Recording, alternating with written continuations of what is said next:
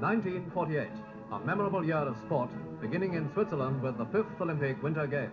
Barbara Ann Scott won a well-deserved Olympic title for herself and for Canada.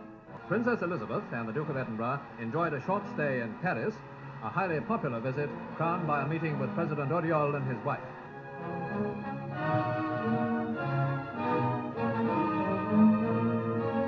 With the year drawing to an end, our nation and the whole British Commonwealth greeted the birth of a new prince, His Royal Highness Prince Charles of Edinburgh. The joy we shared with Princess Elizabeth and the Duke was soon to be shadowed by news of the King's illness, the result of his unsparing efforts throughout his reign.